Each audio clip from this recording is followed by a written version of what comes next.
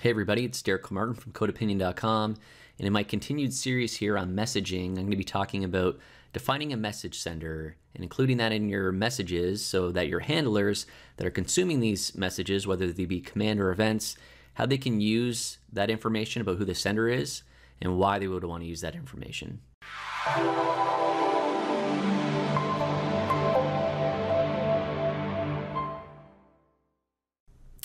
All right, so first let's create our kind of event that we're looking at. And again, this is kind of the same event that I've been working with kind of through this series. So I'm just going to create an inventory adjusted event.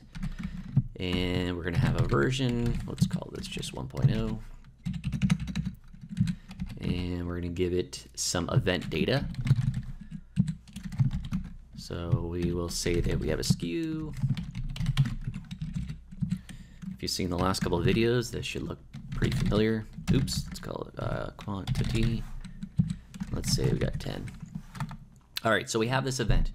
Now talking about message sender, why do we care about this? So we care about including a sender so we can identify who sent a message. And if it's a command, obviously it's something that they want to change some state in the system, invoke some type of action. And if it's an event, it's usually going to be who kind of initiated the original command and what the outcomes are from that, the events.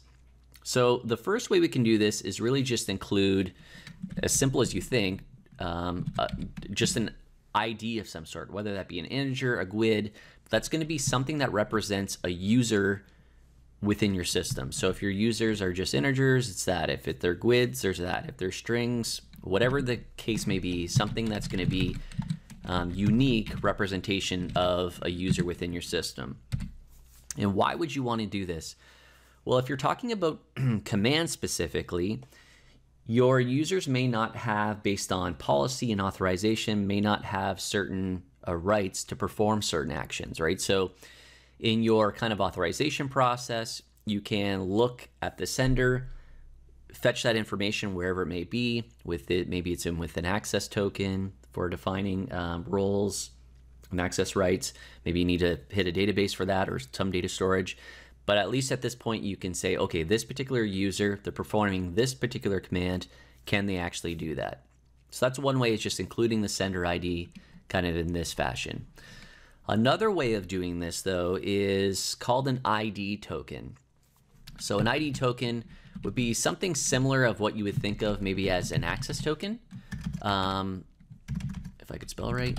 So ID token, so this is going to be some whatever string here. But the idea with an ID token is that this is going to be something that's going to have a lifetime. Just like access tokens generally have a lifetime, your ID token is going to have a lifetime. And this is going to be created to kind of reference when a user authenticated. So you can look up that ID token generally persisted in cache. So this, instead of having to go look up in your database with a sender ID, you can use the ID token, which will be, again, generated when a user authenticates and persist in cache kind of their user profile or their access rights, which you can then use, for example, the same purposes for a command if you need to look up what they can actually do. Now, why would you actually want to do this on an event? So if somebody performed a particular action, and let's say it's a sender ID or ID token, doesn't matter. It's identifying a user. And let's say that a email needs to get sent out. Well, again, you may have rules within your system saying, do we want to send out these particular emails that are event handlers if it's this user that caused it? Maybe the answer is no. Maybe you have rules around that. So you still particularly want to know who the sender of an event is. So it's not necessarily the system that sent it, and I'll cover that in future topics, or the service that sent it, but rather the particular user.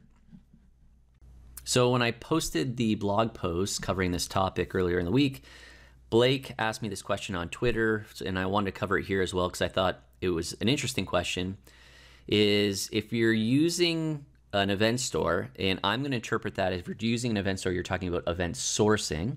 But that may not be what he meant, but I wanted to use the example here for event sourcing, is what happens if you later change the permissions on the user and what potential problems that would have. Now, it's a good question because if you're talking about event sourcing, you wouldn't care about the sender ID or the ID token when you're using event sourcing, in the sense that if you're using your events and you're using the historical events and you're replaying them to build current state, you don't care about preventing actions because things have happened. If things have happened in the past, and that's a record of like state transitions, they have happened. You have to apply them. So if you're rebuilding state from all the different events that have occurred in a system or for a particular aggregate or entity, there's no need to do any type of authorization because they've already occurred. So you wouldn't need to use the sender ID for any type of validation. But on the first part is, would you reject it if we're just talking about generally for the sender? If you're talking about commands, then yeah, you could reject a command. You might not accept it if you're talking about a HTTP API or something like that. And again, on the event side, you're more using it to determine whether you should or shouldn't do anything. And like, again, my example was, say you needed to send an email out based off of some event that's occurred that you're processing kind of almost immediately. Maybe you don't want to do it depending on who kind of initiated that whole event to begin with. So appreciate the question. If you have questions, I'd love to hear about them in the comments or let me know on Twitter. Thanks. If you enjoyed this video, give it a thumbs up and please subscribe for more software architecture related videos.